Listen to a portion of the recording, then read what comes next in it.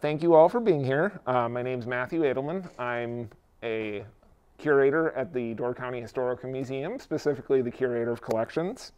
I started working at the museum in 2021, and the reason I bring that up is when I was hired, one of the things I was asked was there anything I was interested in researching, and I didn't have anything specific in mind, but somebody had mentioned to me the lack of info on the history of the Door County Fair. And I thought, well, that's an interesting topic. It seems like something very common, but nobody ever really talks about or brings up. And lo and behold, after 2 years of digging through literally every Door County Advocate, Democrat, and other newspapers that are online, I ended up with a presentation on the history of the Door County Fair. So I figured, why not put together a talk? It's a very, hence the title of this presentation, An Overlooked Tradition. I think it's very interesting. The Door County Fair reflects what was going on not only in the county, but also the world at the time, specifically the country, but also world wars, polio epidemic, and later, few years ago, COVID. I will say I did not get that far because my research kind of stopped after 1979, because that's where the Door County Newspaper Archive stops. But admittedly, I think the most interesting parts of the Door County Fair are in this block from 1869 to 1979. So the beginnings of the Door County Fair start in 1865. It's with a notice to organize the Agricultural Society. It featured members A.W. Lawrence, E.C. Daniels, E.B. Stevens, D.H. Rice, G.W. Allen, P.J. Simon, George Bassford, John Garland, and W.K. Dresser. The Door County Agricultural Society had attempted to organize in 1864, but it had failed because of lack of funding and support. So this was clearly right after the Civil War. But it wouldn't be until another few years until the first fair in Door County kind of came together, which was in 1869. So in September of 1869, the Agricultural Society had a membership of 121 people. So obviously it had grown since 1865. There was a fee of $1 per member. However, only 49 members had been paid up. The society needed $100 in the treasury to qualify to claim from the state of Wisconsin for the promotional bounty for county fair. The Agricultural Society is basically the seeds of where the fair came from, and that should seem obvious to most people. Fairs weren't just a carnival, they were about agriculture, farming, and livestock. So one thing, as I was going through the newspaper, even though the first fair was in 1869, the earliest advertisement for the fair I could find was from 1875. So it takes a little bit for the fair to kind of start being advertised. But nonetheless, my focus right now for the moment is still on the first fair.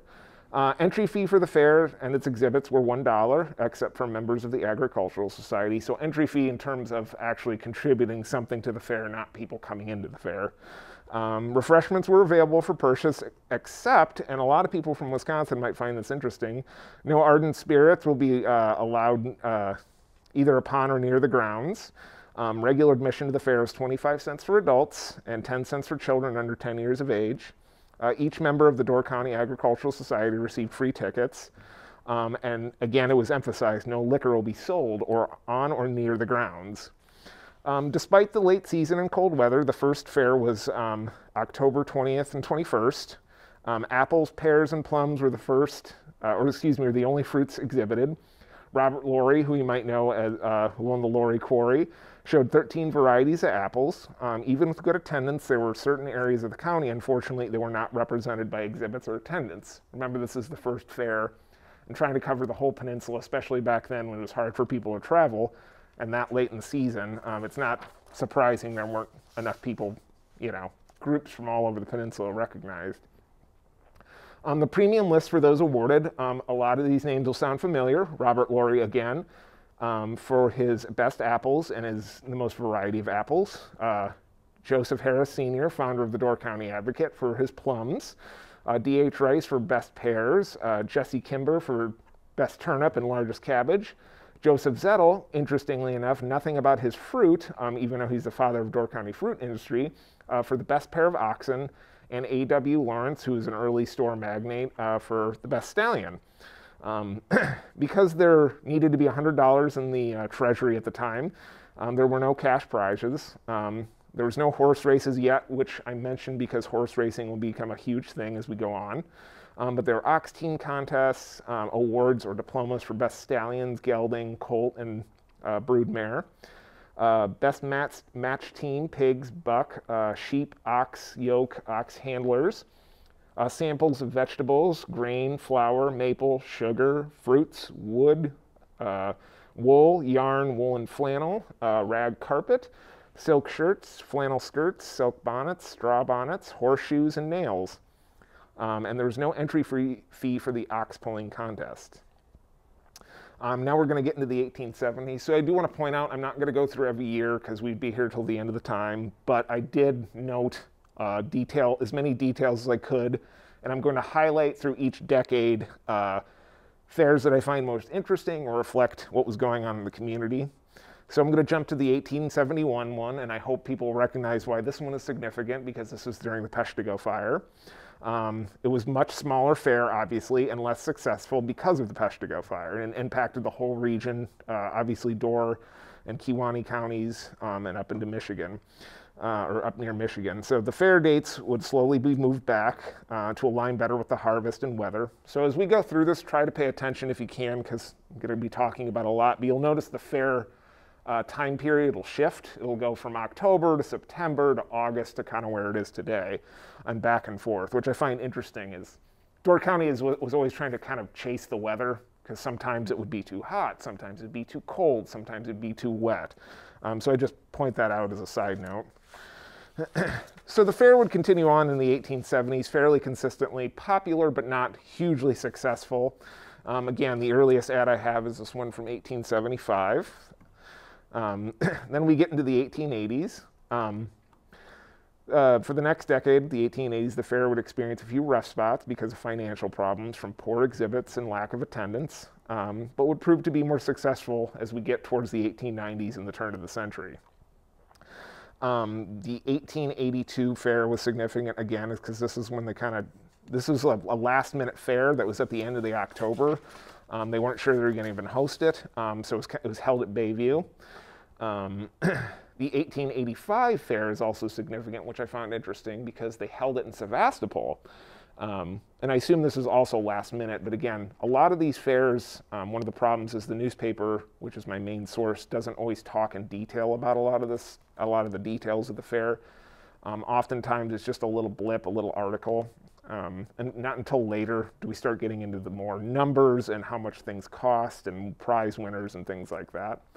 By 1886, premiums started showing up and were over $1,200, which is a lot of money back then. We start getting bigger things like baseball games and horse trots. The 1887 fair was particularly significant. It was combined with the encampment of the veterans of the Grand Army of the Republic, or Union Army Civil War Union, with some 300 veterans in attendance. There was free admission and meals for the soldiers, a huge agricultural annual ball, and again, this is where we start seeing horse and harness races become much more prominent.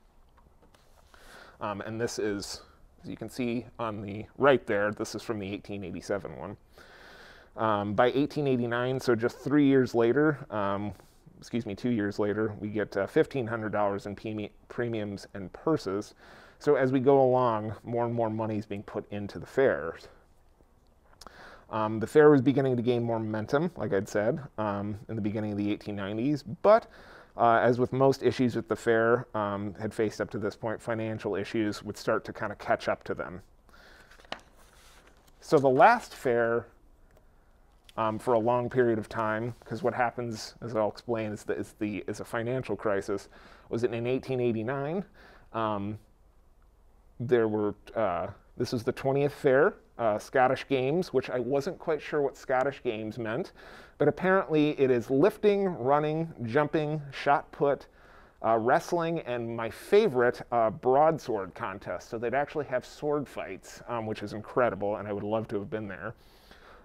Bicycle races, again, horse races, grand ball. Balls were a big part of this during this time period. And must have been an incredible balloon ascension with a parachute drop. But like I had said, by 1893, there's a financial crisis when not even a double balloon ascension could lift the Door County Agricultural Society out of the financial debt. And in addition to financial troubles in Door County, the United States was in the midst of one of the many late 1800 financial recessions. Other problems, a fire earlier in the year ravaged the fairgrounds, and the cost of repairing the buildings as well as holding the fair proved to be one of the contributing financial factors. The Door County Agricultural Society had mortgaged the fairground property for much more than it was actually worth. The mortgage holder offered to reduce the value to about $1,000, which was a substantial amount of money at the time, but they were unable to pay the mortgage and it was foreclosed. Various fairs in neighboring counties would fill the gap. The Door County Fair, including Menominee had fairs, Kewaunee counties, and even, obviously, the Wisconsin State Fair in Milwaukee at the time. By 1896, the fairgrounds were leased by Messrs. Tobin and Barrett for 5 years, commencing to try and build a new fairground. But by 1899, it was clear that wasn't happening, so an interesting character named Barney Hahn would host his own fair and his opera house to fill the gap of the Door County Fair. During the next 15 years, Door County would begin to evolve out of its old logging-based economy into a much-needed period of economic growth and prosperity. So this is when Door County starts, as we get to the turn of the century, kind of turning into the Door County we think of now. It's during this period that Door County would send exhibitors to the Wisconsin State Fair to be, like I said, being held in Milwaukee. So nonetheless, Door County's agriculture is still being represented throughout the state. Agriculture became the focal point of the county's economy, as I'd mentioned. Dairy farms and cheese factories began dotting the peninsula. Prominent members Zettel, Hatch, and Goff began really honing in on their horticulture development and expansion. The Reynolds brothers introduced food processing on a larger scale. The only thing missing was an annual event to show off these wonderful new agricultural advancements and growth within the county. By 1906, a number of prominent members, J.C. Dana, T.H. Hopkins, Job Tong, Henry Grass, and Henry Fetzer, incorporated a new Door County Agricultural Society. It was capitalized on $10,000. The County Board of Supervisors contributed about $2,500. Again, these are all huge sums of money at this time. Because the last incident at the fairgrounds, a new site was determined for the fairgrounds, and this is where we get where the fairgrounds is today. 40 acres to the east side of Sturgeon Bay for $3,000. In the summer of 1908, the Door County Agricultural Society began preparing and erecting new exhibition buildings. Now, I will note that I didn't find anything from 1908, even though that is when the fair returned, which I found very surprising, as they invested so much money into it. I would expect advertisements, so it wasn't until about 1911 that I started finding ads again. But for some promoters, the delay of the fair between when it ended in 1892 to 1908, this proved to be too much, and so it had mentioned one of the characters, Barney Hahn, began to promote his own private fair. So Barney Hahn was quite the character, and I bring him up because he kind of always fought the local county government. He fought with farmers. He's just kind of this eccentric character. But ironically, he ended up promoting the fair by kind of competing and talking out against it. He was best known as establishing the Opera House in Sturgeon Bay. He purchased a farm in Fish Creek and remained there till his death in 1931. He had many business ventures, and he got into local politics. He was a county assemblyman. A lot of farmers hated him. He was just quite the character. And again, he started his own fair, which actually encouraged the county to be more interested in fairs. And it's also suspected that he committed acts of arson throughout the peninsula, including burning down his own opera house. I bring him up again, just such an interesting character. I'd actually love to do an entire presentation on the guy. But nonetheless, sometimes, the more you talk out against something, the more popular it becomes. But 1908, like I said, this is when the fair kind of returns. Unfortunately, there was a torrential rain. After the rain stopped, we had cold weather set in. But this will be symbolic as we move forward. The public was not deterred by the troublesome weather. Thousands showed up. So many people showed up that the fair ran an extra day because the demand was so high. As we get into 1911, as we are on my ads being shown, the fair returned each year with even more enthusiasm, attendance, and increased attractions. Again, the big horse races started becoming more and more popular in 1911. By 1912, the cost of the fair and its attractions were quite large for the time, at $900. Airplanes came to the fair, and thank goodness, because they actually helped keep the deficit down. Stunt pilots, big livestock shows, county fair boosters, and again, I'm going to keep saying it, lots of horse races. We get to 1914. I point this one out because this is a particularly spectacular fair. They increased the admission, but it didn't deter people from coming. We have famous acrobats. I love this picture. The gentleman in the car is named Harry Hawks in a speed exhibition, and his little red devil. Beat more stunt pilots, baseball games, which were a huge thing because they're affordable and they usually use local teams. 1915 is where we get, this is considered the 50th anniversary of the fair.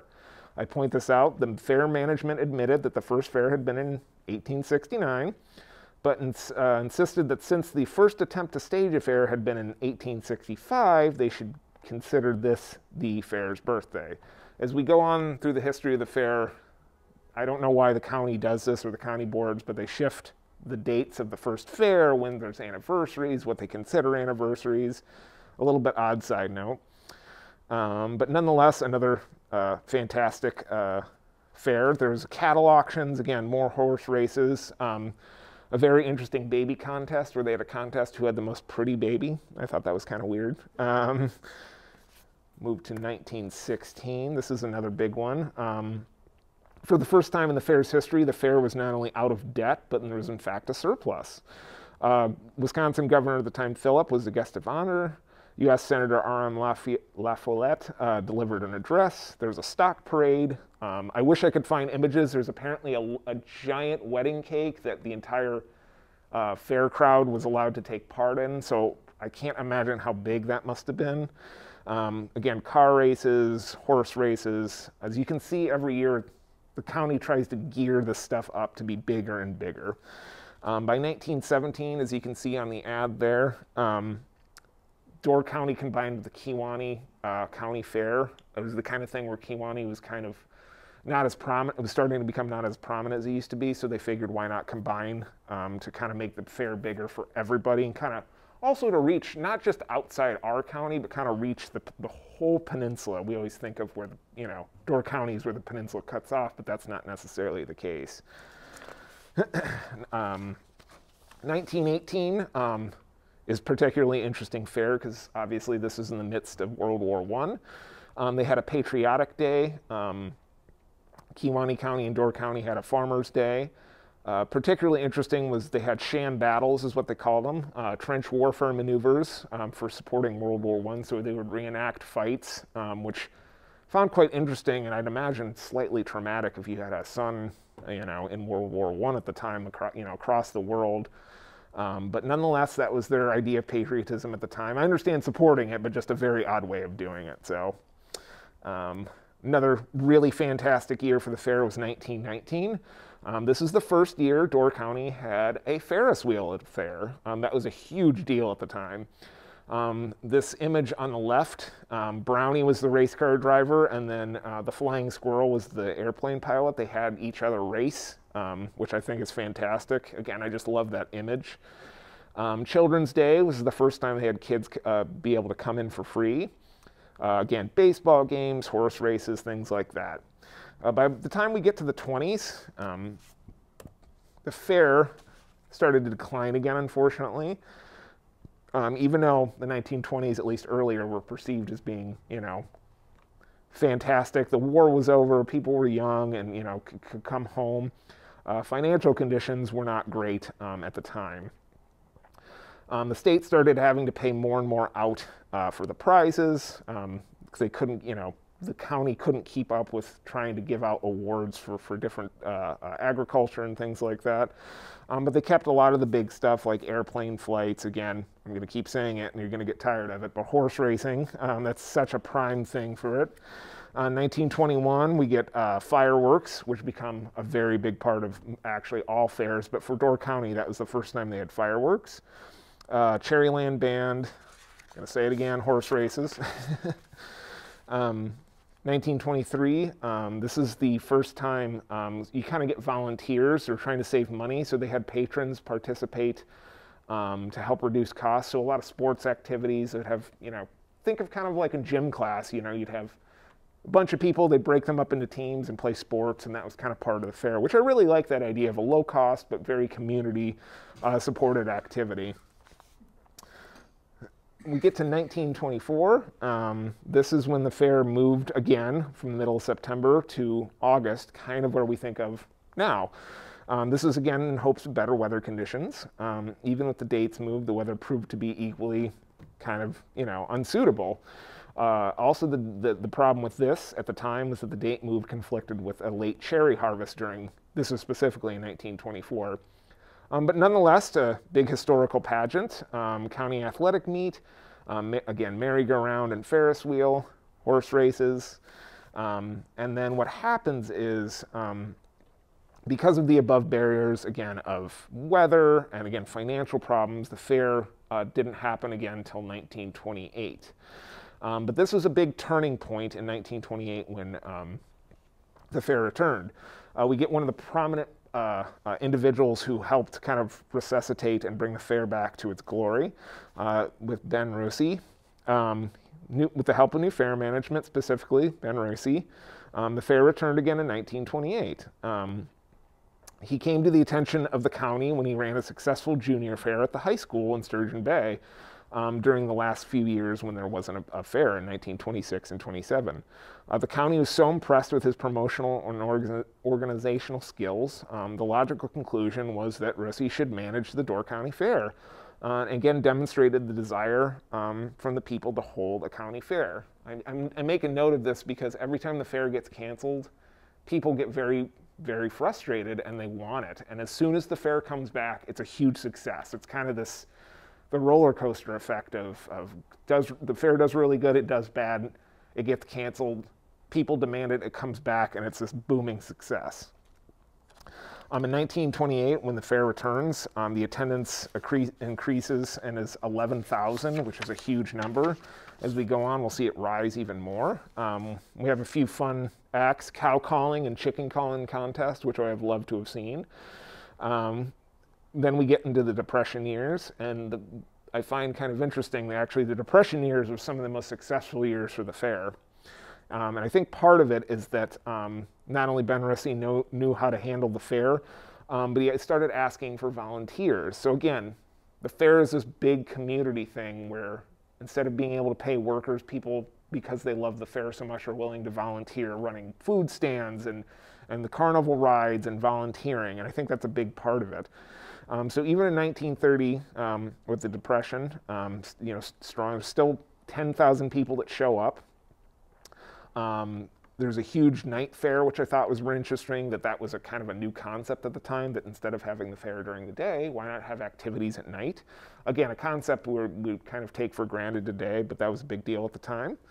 By 1931, again, to show how interested people love the fair, 1930, 10,000 people, 1931, 16,000 people. So, I mean, that's a big increase from just a year. By 1933, there's almost 18,000 people. By 1934, there's a new grandstand.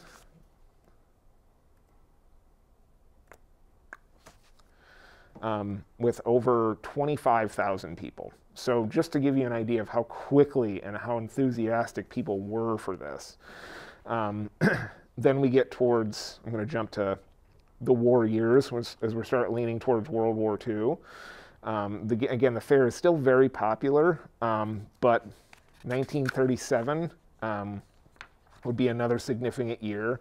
This is when we change over to probably one of the most, if not well-known people to run the fair, is John Miles. Now, John Miles, for those of you who don't know, he was considered, or is known nowadays as, Mr. Door County Fair.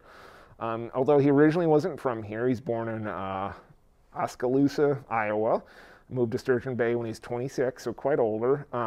He was a veteran of World War I and would work in the orchards here. He would get a start with the Door County Fair in 1928.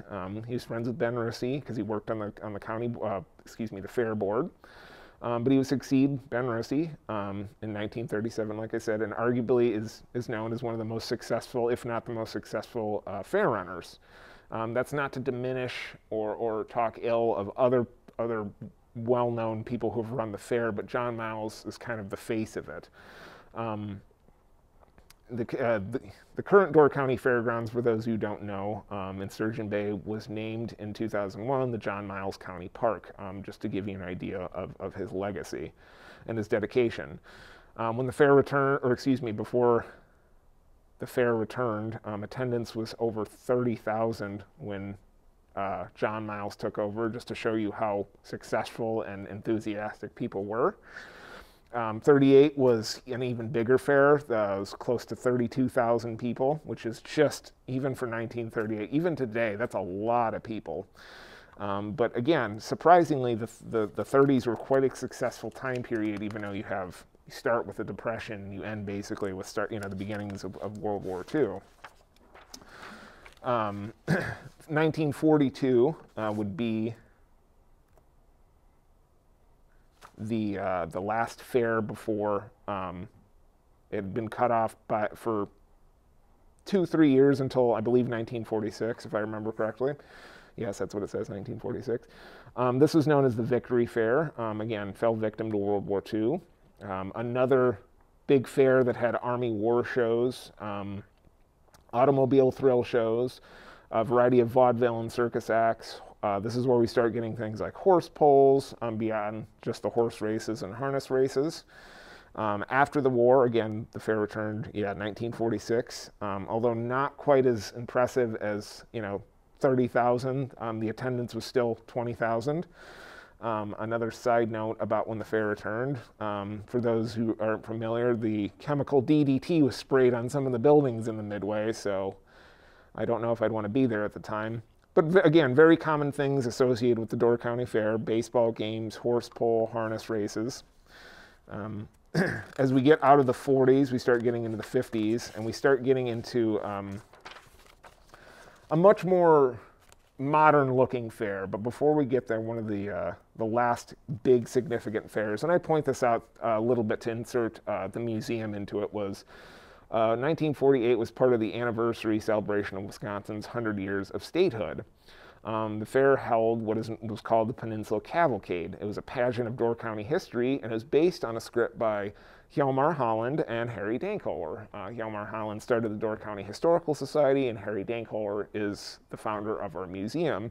So I just thought I'd touch on that. It also celebrated the Golden Jubilee. So I thought it was interesting, yet not surprising, that those two very prominent historical preservation, people contributed to the fair and its, the celebration of Wisconsin statehood. Again, by 1950, we get a much more consistent, like I said, modern fair. 1950 was a specifically excellent year for the fair. On Sunday alone at the fair, over 10,000 tickets were sold. Again, this is another about 30,000 people attending the fair. The 50s were very successful, except until we have, we'll get to 1955, but one of the ones I wanted to point out, because I just find endlessly fascinating, is the 1953 fair. This was specifically interesting to me, and I wish I could find photos of it. Was Al Tanzer's World Championship Wild West Rodeo. Now, if you note on the right ad, there was over 100 head of stock and a cast of 65 cowboys and cowgirls. Even by today's standards, that must have been an incredible incredible show. I would still go see that to this day. Just, you know, again, people think of Door County as a small little community, you know, maybe have these a tiny little fair. That must have been absolutely stunning. And again, I really am disappointed that even in the newspaper there aren't pictures from it. I talked to Father Birdsall, who's a prominent person who contributed to the fairs over the years, and he was a little boy at the time, and he told me it was unbelievably spectacular. So that is the only confirmation I have of how good that must have been. So I had to note that. 1955, the reason I bring that one up, although there was an advertisement for it, if you look on the right there, the fair did not happen, and the reason was because they canceled it to prevent the spread of the polio epidemic. Although there are very few cases, if I remember correctly, the newspaper said maybe 3 or 4 cases in the county. They were just concerned, especially because little kids attend the fair, and so they decided not to hold the fair that year. But thank goodness, nothing serious came of it, and the fair returned in 1956. One of the other prominent fairs that I wanted to bring up was the 1958 fair. This one was specifically interesting because legendary actor and musician, known as the Singing Cowboy, Gene Autry, was there at the fair, which at the time, and to me even still to this day, must have been just an exciting time to be there. Such an important person, character at the time. Again, 50s were quite successful. 60s, same kind of thing. You start getting much more steady things, but the 60s, again, each decade as we get towards the modern era started more things people associate with fairs. You start getting motorcycle races, you get demolition derbies, things like that, much more modern things beyond agriculture. Even though agriculture and the 4-H club and all these things are the anchor of fairs, you start getting more kind of, for better and for worse, a little bit more of that carnival kind of feel to the fairs. But they were huge draws. Again, during this time period, you're consistently getting 30,000, 20,000 people coming to the fair. It was a thing to do, you know, even as television started becoming more prominent in people's homes in the mid-century, these were still huge draws. 1964 was a significant year also. We get, I don't know if anybody is familiar with, but Bobby Vee. He was an American singer at the time, a teen idol, a unique person to bring to the fair because it draws in more young people. So again, even though this is about agriculture and farming, it started to become more and more about bringing in young people. We get, again, for some reason, I love the idea of these giant rodeos. Again, motorcycle races, always horse pulling, horse trots, harness races, things like that. We have junior fairs, spelling contests in the 60s. 66, and I'll talk about this image in a second. 66, we have a Lassie show, although I doubt it's actually the dog from the TV show. I assume they bring dogs in that look like Lassie, but that was a big pull. But this picture I love, I pulled out of the newspaper, is a picture of John Miles proudly looking over the fair, getting ready and being successful. This is, I think, is a fantastic, iconic photo of a man proud of his work of promoting and keeping the fair going through all these years. Again, through the late 60s, we started getting much more common things that we think of today. Motorcycle races, and I keep bringing up motorcycle races. As we get into the 70s, I'll interject a little bit of a personal note about the motorcycle races. Demolition derbies, which is, even to this day, in 2024, there's still demolition derby happening at the fair. Although the fair is still successful during these time periods, it's starting to become much more of, I wouldn't say generic, but a little more commonality between our fair and other fairs, for better and for worse. But I still think it's important to point out that, you know, through all this, Door County still has its identity underneath all this, with lots of local support. But I really like on the right, when the newspaper starts getting much more clear images of what the fair looked like. One of my problems going through the fair, this is a side note, is that there's a shocking lack of images of the fair, which I find very surprising. It was such a colorful, exciting event, even as we get into, again, the 60s and 70s that I'm talking about now. There's just there's not a lot of images of people, which I think is a little disappointing. So any opportunity I had to find images of the fair, again, out of the newspaper, I did my best to put them in here. By 1971, this would mark 103 years since the beginning of the fair, so this is the 74th fair. It would continue to grow and become, again, I keep saying this every decade, but this is where we really get the modern fair we think of today. Not just shaping into it, but this reflects what we think of the fair today. So with the Door County Fair coming up here right now in Door County, this looks very familiar to all of us. Again, I'd mentioned not a ton of photos of people, so I'd really like this girl with her prize-winning horse. I think it's very fantastic.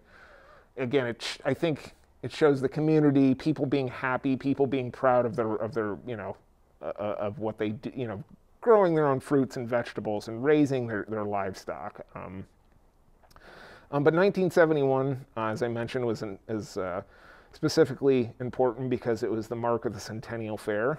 This decision resulted in many people believing that the first fair was in 1871. So I'd mentioned, if you know, people often changed, or the county board would often change when what was considered the first fair. If you go on the county fair website to this day, they still list 1871 as the first fair, even though it was not. It was 1869. But I just wanted to point that out, and I think that's where this comes from. But this was a big deal. Dottie West Country Music Show, Bell City Amusement, so all the carnival rides people think of. One fun fact that I love about this is the League of Women Voters helped women to register to vote. Tetanus shots were offered, although not all that fun. I still like the positive attitude towards things like that. Tractor pulls, this is where we start getting common things like tractor pulls, another thing we think of at the fair nowadays. An exciting one, again, another thing I wish we had I could find an image of, is they had snowmobile drag races, which I think sounds really fun. Again, harness and saddle races for the horses, demolition derbies. 1972 is Old Timers Day. I point this out because people over 70 were guests of honor, including a free pass to the afternoon grandstand show, the Texas Wild Horse Troupe.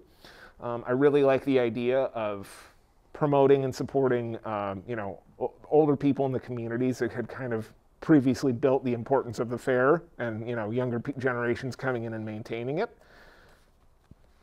73, this is not a particularly special fair, but I really just, again, finding actual images from the fair, and this one's just, I think, just striking and beautiful. It's at night, and it's a real short exposure of you know, the Ferris wheel. And again, very iconic. You think of the fair now, and this is what, you know, at least I picture in my head as you're at night, and you see, you know, the food stands and, you know, the carnival rides lighting up the entire, you know, area. I just, very iconic, beautiful image.